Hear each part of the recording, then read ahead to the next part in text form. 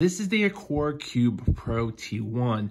Don't get confused between the original Aqara Cube and the T1 Pro. This is the only one that works natively in HomeKit, and that's what we're going to be talking about today. Now, this is a dice, 6 different sides, and depending on what side is facing up, that is going to be the trigger in HomeKit. You can see here in HomeKit, there's 6 different actions. So depending on what number is facing up, that is the action that's going to happen. Now you can double that actions by using convert to shortcuts. So if a device is on, you can use an addition statement that will turn it off. And if it's off, it would turn it on. So kind of like doubling it, but you really only have those 6 actions because there's only 6 sides of this die. Now, quickly, just to show you the battery, there is a CR250 that they say lasts about 2 years, so that's a pretty good long time. Now, let me show you how this works in HomeKit. This one is all set up. You can see I have 5 different lights down there, and you can see there's a number 6 right here. That is the off.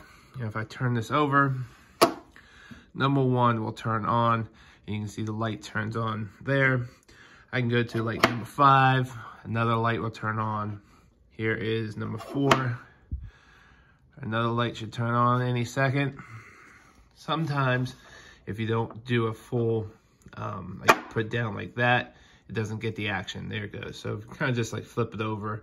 It's not going to record it. So you kind of have to like actually like kind of slam it down a little bit sometimes. Number 2. Did we already do number 2? I don't remember.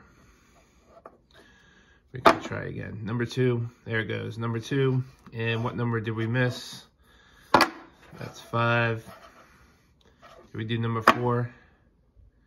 Number 4, we should have went in order, make this a little easier. What number did we miss? Did we miss 3? 3, there we go, there's number 3. All right, and now we can put it back on number 6, and they should all turn off. There it goes, number 6. So you can see how responsive it is. Like I said, sometimes you just do have to like turn it back over to slam it down so it gets notified that that's the trigger that you want. If you want more actions and more automations, you can use this within their core app. You can get like slide and turn, this like a slight turnover, twist 90 degrees.